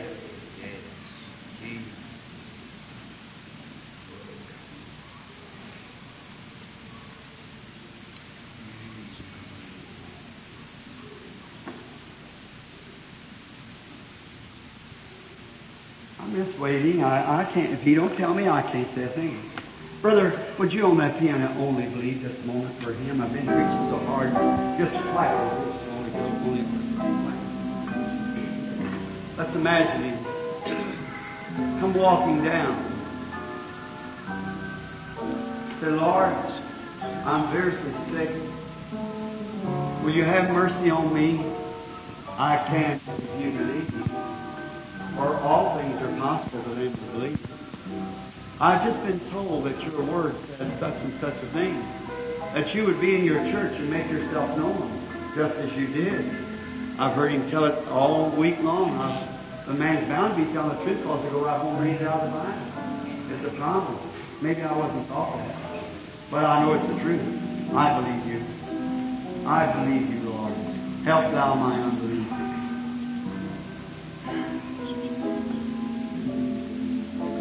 Now there. In the name of Jesus Christ, I take every spirit in here under my control.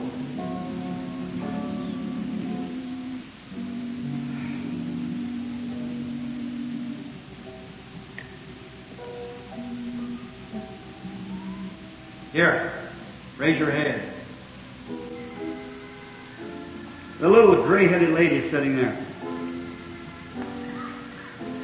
I must right here, this little lady right here. There's a lady. Sorry, up here, hang over here. Can't you see that light? Look here. The emerald light, like you see the picture there, it is right over the lady. It's moving around. Forgive me if I ask you that. This is another dimension. I realize I'm in an auditorium. And I realize I'm looking at a woman. And she's praying. And I'm watching her. I never seen her in my life. But I can, if I were to tell you by the Holy Spirit what you're praying about, you'll know whether it's the truth or not. You're praying about a rupture. That is right. Also an intestinal trouble. Complication. If that is right, raise up your hand like this. If I'm a stranger, you raise your other hand up.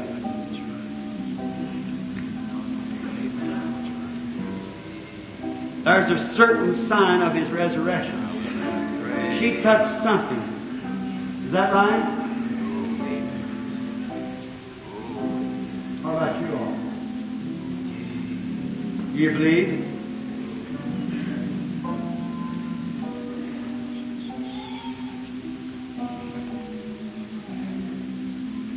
Spinal trouble. I don't know you, do I? We're strangers to one another. You got trouble in your spine. What if God would tell me who you were? Would you believe me to be His prophet? Miss Hollenbach. That's right. That helps your friend sitting next to you. I don't know you either, but God knows you. But you're not praying for yourself, you're praying for somebody else. If I tell you what it is, would you believe me to be His prophet? You're praying for a nephew that's an alcoholic. That's right, raise your hand. I challenge you to believe. This man sitting here with his head bowed, crying, praying, sitting here on the steps. You got stomach trouble, haven't you, sir? You're a stranger with it. You stay a little while. Got to go back home. You're from Des Moines. That's right. Your wife has a gland trouble, doesn't she? Your little child got asthmatic condition. That's right, raise up your hand. Put your hand over on both of them. Believe and go home and be well. You don't have no such a thing as a prayer card, do you, sir? Nothing. You just believe. Is that right? We're strangers to one another. Raise up your hands. You and I don't know one another. We're strangers to one another. Have faith.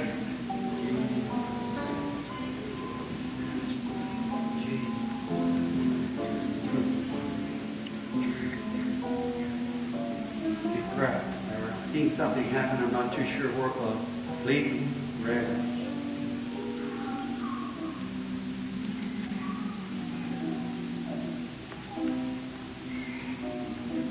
It's a man. Raise your head right in here.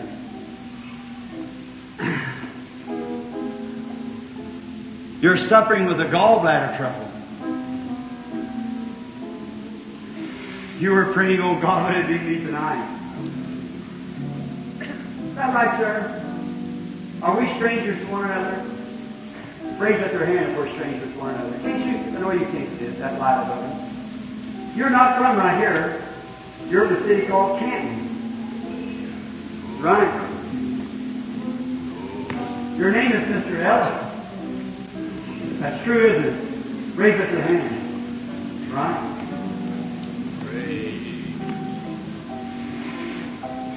Here's a lady down just below you, sitting down this way.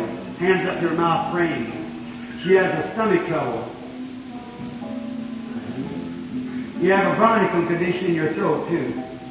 We're strangers to one another. Say, you're also from Canton. That's exactly right. Your name is Miss Effland. E-F-F-L-A-N-D. That's right, raise up your hand. Or stand up on your feet so the people can see if that's the truth. Now, if we're strangers, raise up your hand. You believe me? Then I send you home to be well. In the name of Jesus Christ. I'm right on it. It can't fail. It's Jesus Christ, the Son of God, raised from the dead, doing the same thing the Holy Spirit interpreted to the man tonight and said, like it was coming from Emmaus. To shut him with God. Do you believe it with all your heart? Now while it's getting blind to me, how many sinners, and you're every one of you, come here and stand by me just a minute. You want to ride into glory on His Word? Come here and stand here just a minute.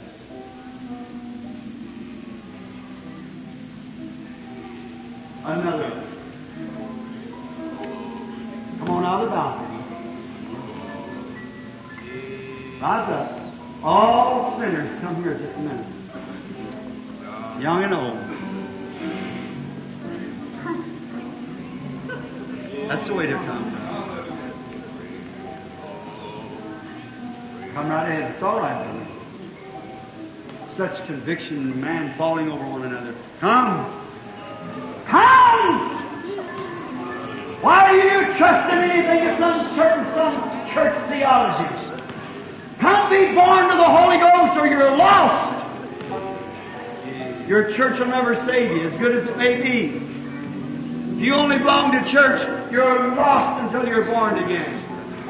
Come!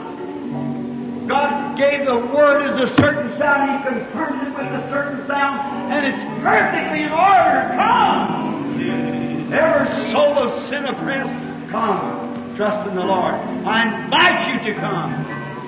No uncertainty about this. God said so. God confirms the Word. And you're hearing for some of the last times because I'm leaving the country. There'll never be another on the field till I'm gone. Thus saith the Lord. There has not been and will not be.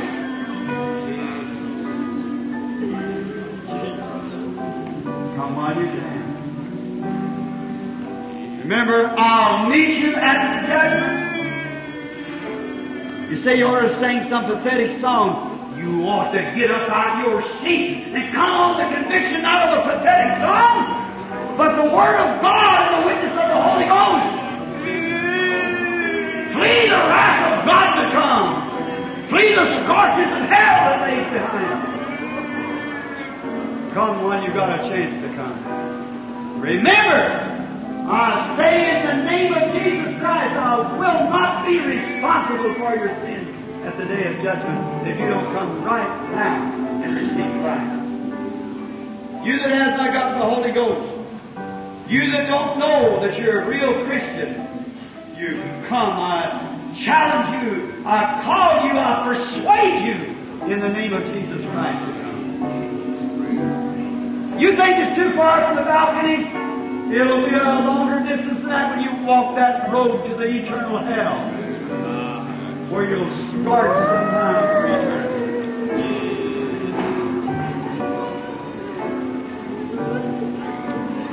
Lord, the rest is yours. I can do no more.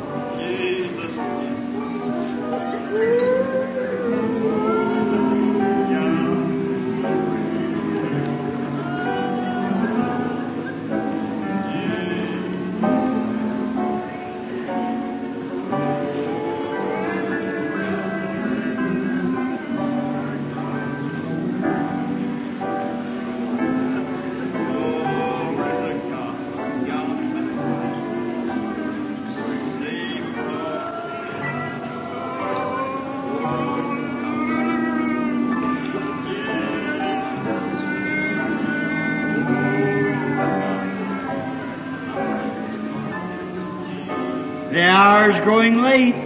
God's patience is growing thin. This may be the last time you'll ever have a call at your heart. You better come. You might cry for that call some night when you're laying out there on the highway, blood running out of your veins, pinned under a car, laying there in the bed and the doctor saying you're gone. You might want that feeling come to your heart. It'll not be there. He'll laugh at you. You better come now. Remember, I tell you in the name of the Lord, you believe, I ain't called myself His prophet. You did. I know the word of the Lord that is true. He's confirmed it. Come ever so. Come, that's right. Come now while you can come. Flee the wrath that's coming the following is. Say,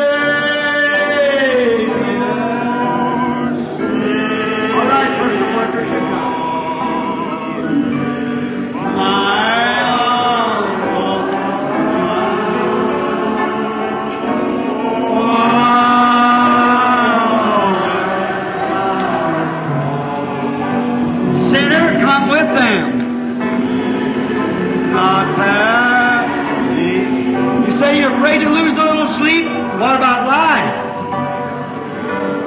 Yeah, that's it.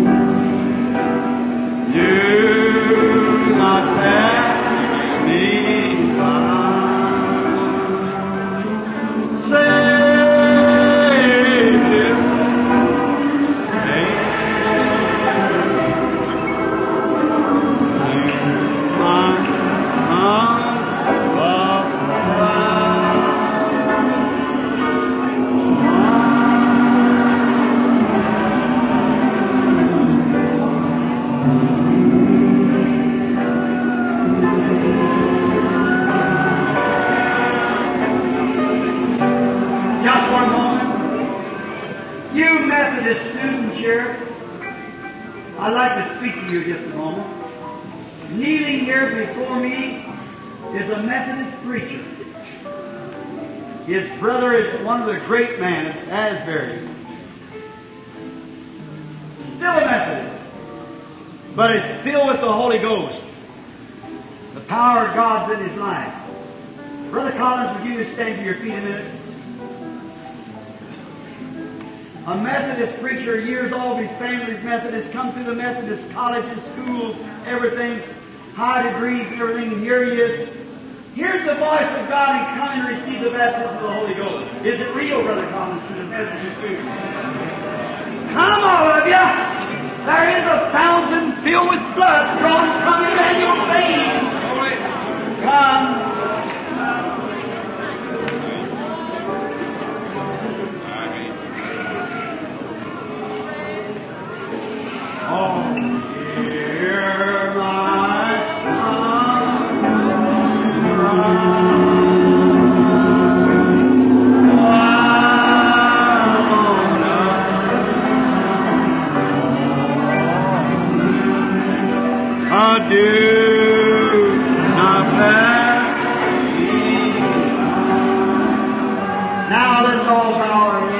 everywhere.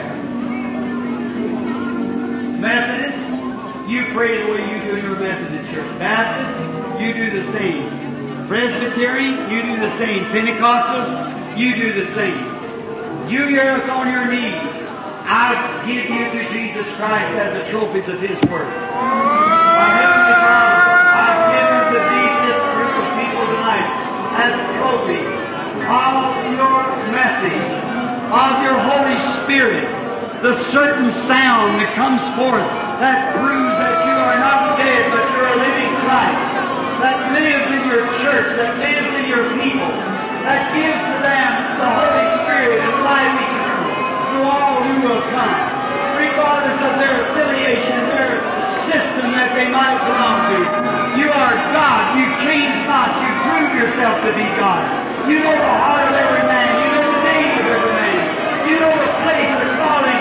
You know everything, God, because you're omnipresent, omnipotent, infinite God. I pray that you'll save them, Lord, with your grace. Fill them with the Holy Ghost. Send the Spirit of God upon this whole audience, Lord. And just let every heart be saturated. May the believers now get anointed with the Holy Ghost, that they might be thankful to God that they are saved in these days. Grant it, Lord, to every one that's sin oppressed. Now let the minister sin oppressed. All right, brother. I'm tired and I'm weary. Will you take the service? God bless you. There you go. All right, brother. Let all the ministers come. We're going to have the Holy Ghost. Get down among them if you need to. Get down among them. Right now. This is the hour. Amen. Stand to your feet to receive the Holy Ghost, every one of you.